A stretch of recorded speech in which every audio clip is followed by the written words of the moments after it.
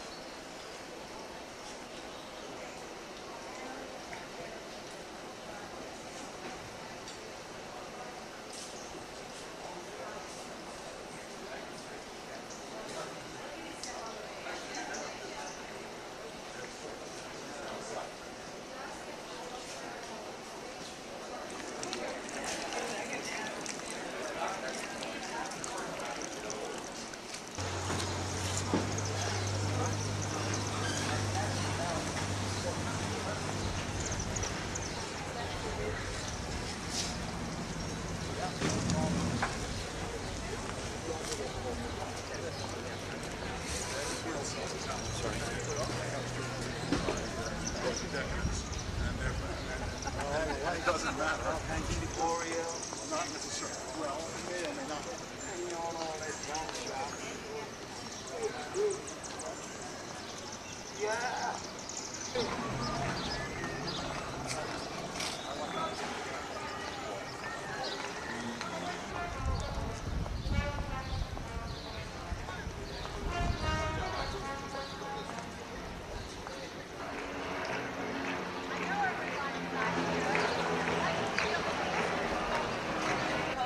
Port city near the mouth of the river, and many visitors are surprised to learn that it is not near the mouth of the river. We're 90 miles from the mouth of the river.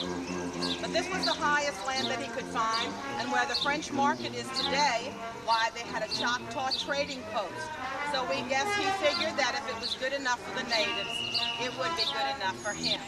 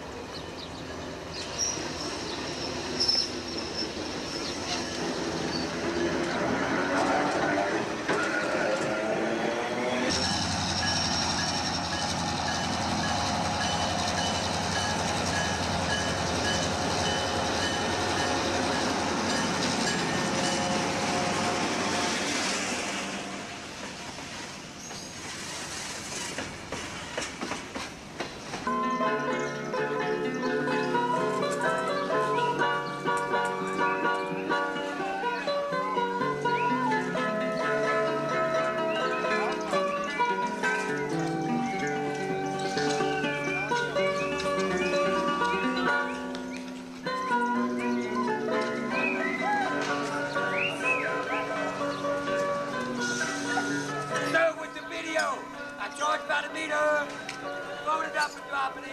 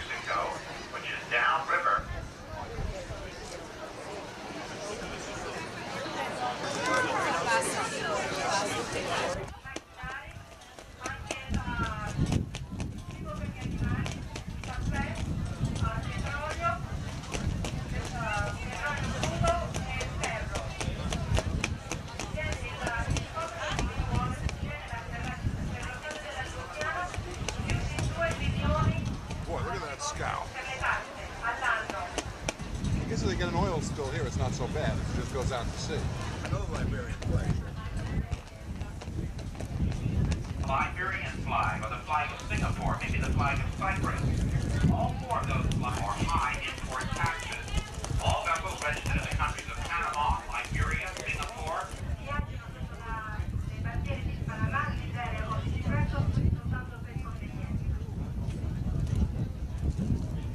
The sea decides once the vessel loads with cargo and movement, creating a void or suction for the ship to follow through. Helps to decontinue once the vessel loads with cargo and the movement. Largest. New Orleans is the second largest port in the world. The second largest port in the world. No, I just went to the Italian. Designer, artist. No designer. Doesn't appeal to me. I wouldn't go there.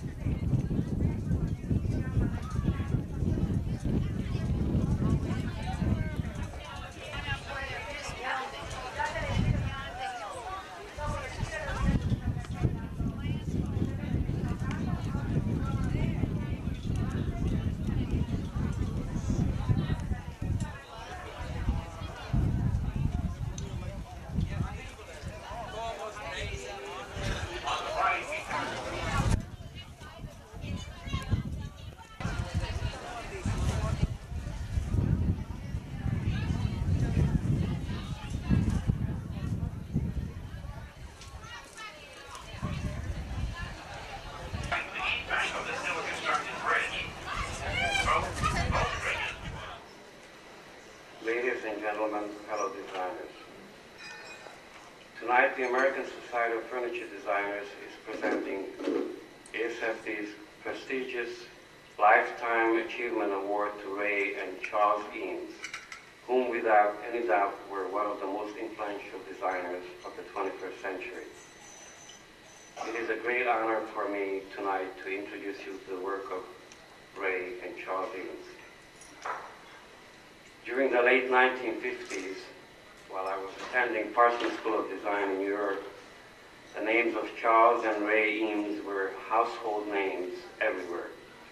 They were the models for every design practice in the country, and I'm sure even now, most designers can recite the Eames litany of achievements. Their furniture designs revolutionized the furniture industry. The films and multi-screen slideshows opened up vast areas for visual exploration. Their imaginative exhibitions raised the art of displaying information to a new level. Ray Eames was a painter by training and Charles an architect, but their combined talents resulted in a Renaissance-like outpouring of hundreds of designs. They set the standards for contemporary design in this century. From the vast array of projects from the work of Charles and Ray Eames, time permitting, I can only point out some of the highlights of their extraordinary combined talents and accomplishments. Charles Eames was born in 1907 in St. Louis, Missouri. He attended school there and graduated in 1923 from Yeatman High School, where he had been captain of the football team and senior class president. During his high school years, he developed an interest in engineering and architecture while working for a steel company and gained a scholarship in architecture from Washington University. Charles opened his own architectural office in St. Louis in 1930, the first year of the Depression. Later, after journeying to Mexico, he resumed practice, this time with Robert P. Walsh, and working with Emil Fry, designed and produced furniture, pictures, rugs, sculpture, and painting, along with architecture. In 1936, Elia Saarinen, born in Finland but working in America since 1922, offered Charles a fellowship and later a teaching post at Cranbrook Academy of Art in Bloomfield Hills, Michigan. The academy was a training ground for new designers interested in mass production. In a beautiful setting in buildings designed by Elia Saarinen, a new school of design had evolved which recognized both tradition and machine. Among his colleagues were many of the distinguished designers of this period: Florence Chusnall at Bacon, Harry Bertorio, Harry Weiss, Ralph Rapson, and Eero Saarinen. In 1940, MoMA, the Museum of Modern Art in New York City, established a Department of Industrial Design which was destined to exert a great and widespread influence on the design of household objects in America. During the year of its opening, the Museum of Modern Art held a competition organized by Elliot Noyes with Ira Hirschman and was called the Organic Design in Home Furnishings. The competition was juried by Elvar Aalto, Marcel Breyer, Alfred Barr, Edward Stone, and Frank Parrish. Edgar Kaufman Jr. and Bloomingdale's department store were two of the sponsors, while Bloomingdale's was planning to market the prize-winning furniture. The first prize in two categories for seating and other furniture for living room case goods was won by two young architects, Charles Eames and Eero Saarinen, the son of Elio Saarinen, who were to become the leading furniture designers of the post-war period. The prize-winning designs were for seating for a set of chairs constructed of molded plywood on a set of 4 slender aluminum rod legs. The chair was a marked departure from the geometrical forms of the Bauhaus designers.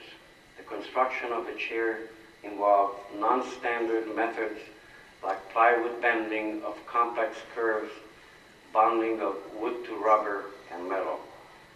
But as the war was imminent, the production was halted.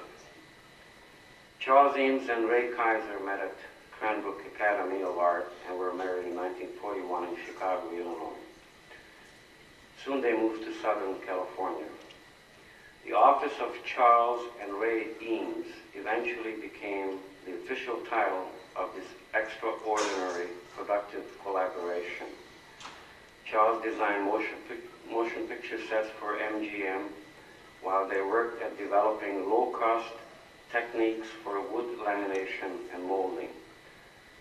This experimentation grew into an independent research laboratory, which during the war years was commissioned by the Navy to produce molded plywood splints and stretchers, and later experimental glider shells. At the same time, the Eameses were giving more attention to the uses of photography as record and as communication, and began the use of fast slide technique to illustrate lectures and present ideas. In 1946, the molded plywood techniques and models were completed. Ray and Charles designed what is generally known as the Eames chair, a dining chair with seat and back made of panels of body curved plywood attached to a metal rod frame by little rubber cushions. These rubber cushions, in addition to providing resilience, give support to the body in slightly different postures. This chair was made also in a wide range of treatment of the seat and back in plain wood or covered with foam rubber or naugahyde or leather. This plywood Eames chair was the 1955 Thunderbird, the Monsanto house in Disneyland, and the Walk on the Moon. It became the chair for modern interiors, synonymous as it was with elegance, beauty, and comfort, and the rare phenomenon, somehow retaining its handcrafted look and feel in an age of mass-produced furniture. The same year, the Museum of Modern Art put on an unprecedented one-man furniture show of Eames designs. Evans Products began production of the plywood chair group, as well as the children's furniture and the folding screens. Soon, production was taken over by Herman Miller, Inc. in Michigan, with which Eames has been closely associated. The war had encouraged considerable technological development in the production of plastics and the shaping of metal sheets. Ray and Charles took advantage of these developments for furniture making. In 1946, they began to design a series of shelf chairs based on the principle of the 1940 prize-winning chairs, but using the new materials and methods they developed in the Eames Venice workshop. First, they used sheets of steel stamped out to form the seat, the back, the arm, and coated it with neoprene. But these prototypes were unsatisfactory, and soon they turned to polyester reinforced fiberglass, which is a virtually indestructible stain-resistant material. This became the basic material for the nest of furniture development, the fiberglass shelf chairs. Later, a group of wire-based furniture were added to the collection. With furniture production underway, a group of architectural projects followed, including the Eames' own house, all seeking to provide undogmatic spaces for pleasurable and informative juxtapositions of things, the same sort of juxtapositions that characterize the Eames films, which began in this same period, Parade and Blacktop, if you remember those. Their house in Pacific Palisades, fashioned from readily available prefabricated components, became a classic like the Eames chair, and showed how modern technology and art could truly be merged. Then in 1952 appeared the first production of multimedia, multiple images complete with sound and cued smells. The title was A Rough Sketch of a Sample Lesson for a Hypothetical Course, and the subject of the lesson was communications. Also in 1953-54, Charles and Ray Eames taught at a course for beginning architecture students at University of California, Berkeley. Communications techniques from this stage on are an important part of the Eames office production. Subsequent films include a communications primer, the information machine done for IBM at the Brussels World Fair in 1958, the huge 7-screen show done for the U.S. State Department at Moscow in 1959, the multi-image introduction of the U.S. Science Exhibition in Seattle in 1962, the IBM Pavilion at the New York World's Fair in 1964-65, and computer glossary for Hemisphere in San Antonio in 1968. Special exhibitions were by now part of the office product.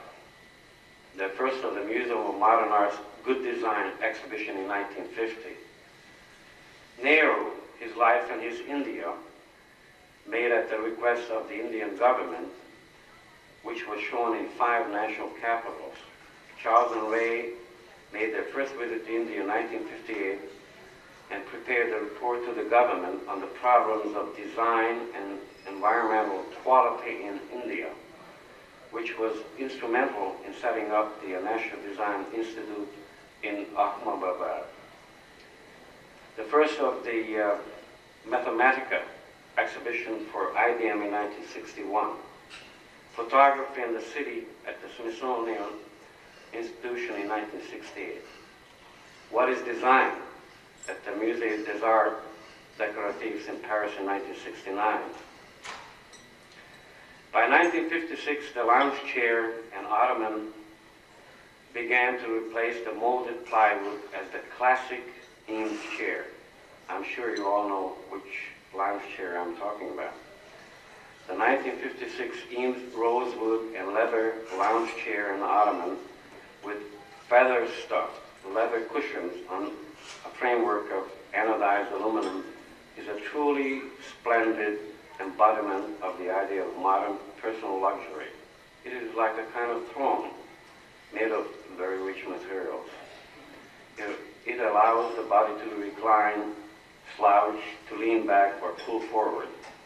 It was not designed as a chair in the traditional sense of seat, back, and legs, but rather as a series of curved surfaces that give the body support at key places, a tour de force of functionalist design. This chair was expensive to make and was expensive to buy. Perhaps this explains why it did not achieve widespread popularity when it was introduced. The chair was never actually sold through retail market. But the lounge chair had a tremendous impact during the 1970s, when the baby boom generation started to buying the knockoffs of the Eames chair. You only wonder why the same kind of thing did not happen when the chair was first introduced.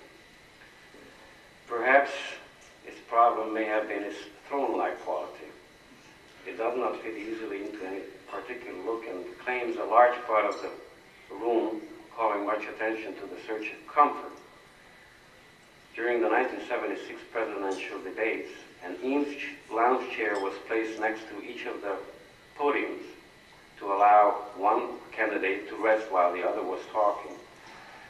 Neither candidate ever dared to sit in his chair. Even one of the debates was interrupted for 27 minutes by a sound system failure. Remember that? The series of airport seating started with O'Hare and Dulles in 1962. Later designs include the Eames chair, designed for director Billy Wilder in 1968, and the soft pad aluminum group in 1969. I would like to show you some slides this time.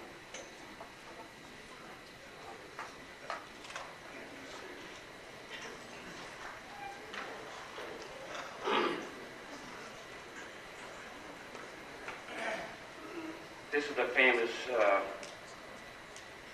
well-known Eames house in Pacific Palisades in California.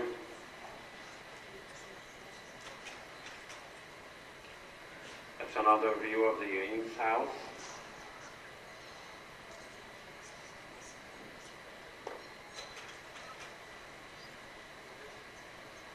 The interior view of the house.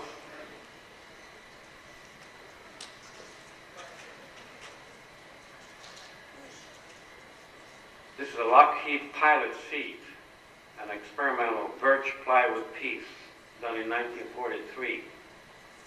That's the beginning of things. It's a three-legged chair, prototype with early base. Molded plywood, dyed black, and the base is in steel rod, black, 1945. Famous, well-known children's chair and stool, molded plywood in alcohol dye, 1945.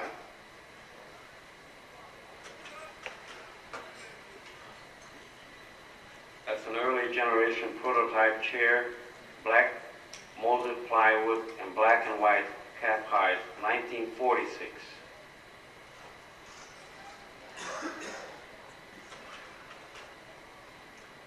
Molded walnut plywood chair, 1946.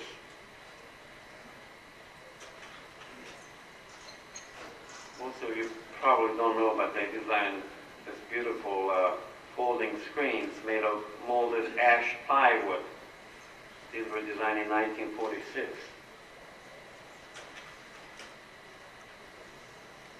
Metal dining chair, molded birch plywood.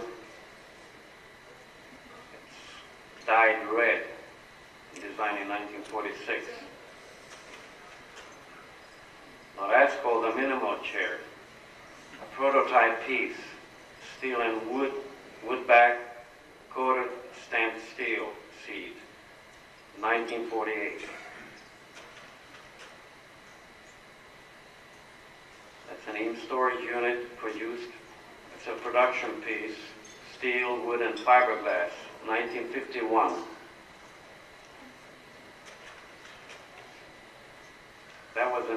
experimental wire sofa that was never produced.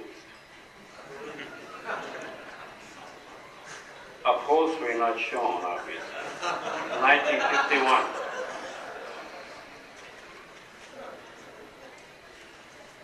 That was called the My Plastic Chair, designed in 1951 and made in the 1960s. The shell is in black fiberglass, the base is in steel tubing, and the upholstery is in red fabric. That's one of the famous stacking chairs from the early 1950s. White fiberglass, black steel base, and this one is what they call the trimmed down shell. Remember that? Lounge chair designed in 1956, made of molded rosewood plywood and black leather. Perhaps one of the most plagiarized chair designs next to the Brewer S-frame chair in the century. That's called the La Fonda armchair, designed in 1960. White fiberglass shell, blue fabric, black nylon coated base.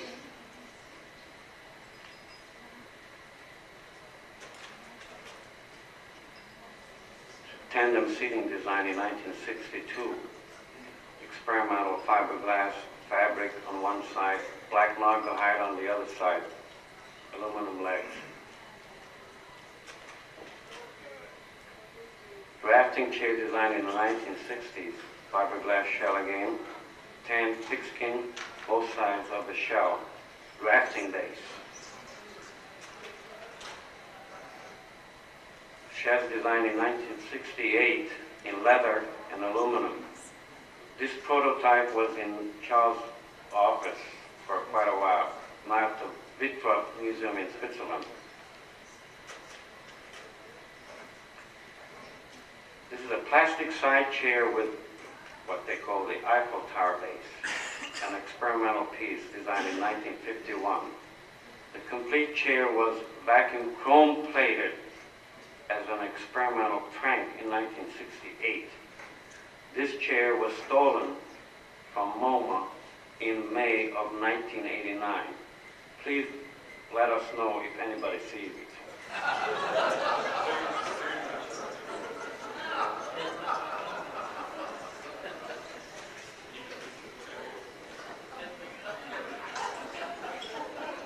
Soft bed reclining chair designed in 1969.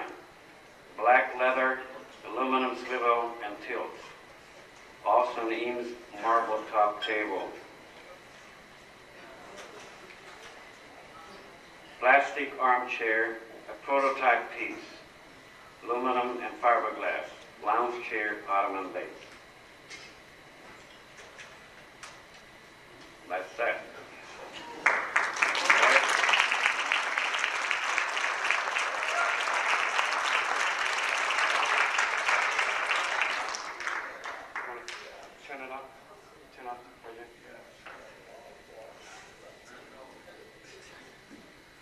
From 1967 to 1971, the Eames office worked on the program for the proposed National Aquarium in Washington in association with the architecture firm of Kevin Roche and John Dinkello, successors to the office of Eero Saarinen. In 1970, Charles Eames was appointed to the National Council of the Arts for a 6-year term. He held the Charles Eliot Norton Professorship of Poetry at Harvard for the academic year of 1970 to 71.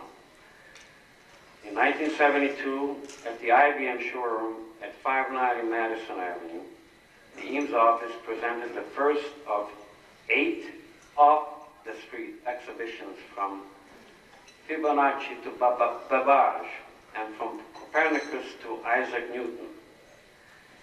IBM's participation in a celebration of the bicentennial in an exhibition honoring Benjamin Franklin and Thomas Jefferson followed very naturally from that sequence.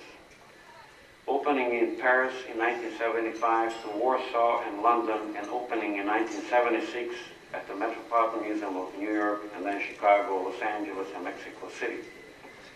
From 1975 through 1976, Ray Eames served on the panel of the Arts, Education, and Americans set up by the American Council for the Arts and Education.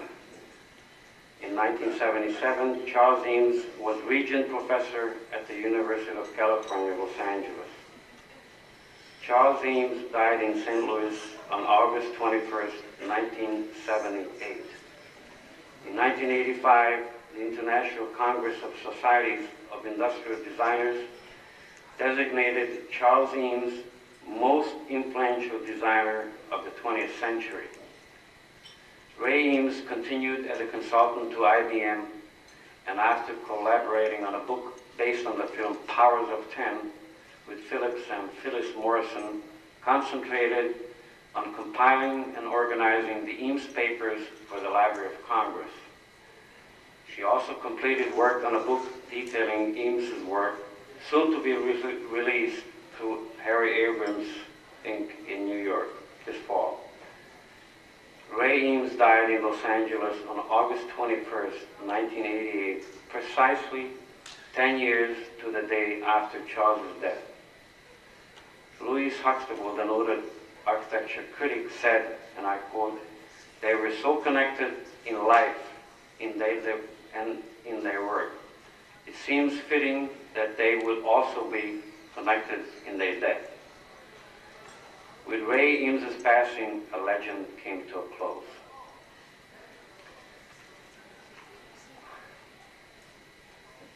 Our society will present the award to the Eames Foundation and the Eames office. Thank you very much.